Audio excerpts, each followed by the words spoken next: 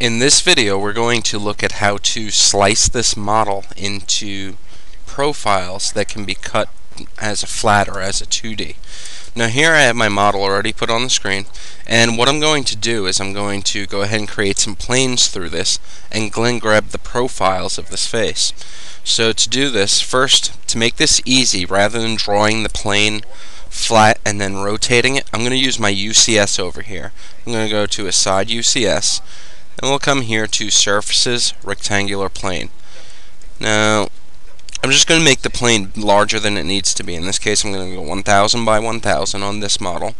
I'm going to move it in Z over 150. And what that's going to do, since we rotate our plane to the side, the Z-axis now travels this way. If we rotate, we could see the plane. So we'll choose OK. Now I'll place one at 100, which on this model lands just about midway through. And we'll go ahead and place one at 50. Now that I have several planes going through the shape, to get these 2D profiles, I'll come to Utilities, and then Intersection Curves. And what I'll do is I'll pick the model, and then I'll go ahead and pick the plane that I have going through. Then I'll pick the model again, and then the plane, and then the model, and then the plane that intersects. And what intersection curves does is it gives us the actual intersection curves, or the intersection lines. So now I'll go ahead and blank out my model, and now I can see that I'm left with the profiles that are now machinable.